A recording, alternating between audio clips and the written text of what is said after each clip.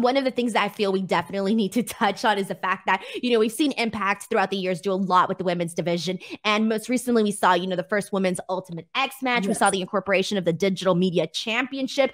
Yeah. And we're going to be getting the first ever Queen of the Mountain. Yes. I want to get your thoughts on that and Yeah. kind of how you feel about all of these, steps that are being taken.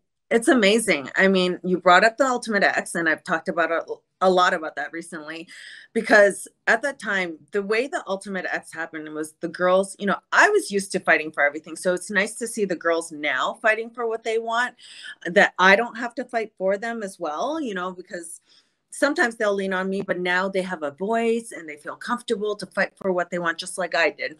And so I remember we are at a TV taping and they had the Ultimate X structure up.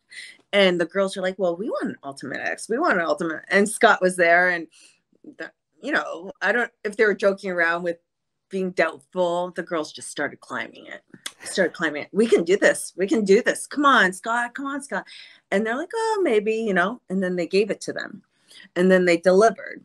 And so when it came to Slammiversary, I mean, this is probably our biggest pay-per-view to date, I would say, because it's such a huge, momentous occasion, the 20th anniversary. And so there was no fighting for this. They just gave it to them because they believed in them and they knew that they could deliver. And, it's 5 former knockout world champions. I mean, I look at that graphic and I get goosebumps. I'm like, these girls are all so fierce and so competitive and so talented. I've already put the pressure on them to steal the show, but I have no doubt that they can. And I'm just so looking forward to it. And I'm actually feel very honored to be a part of it too. So, I mean, obviously not in the ring, but I get to contribute in some way and be part of this special occasion.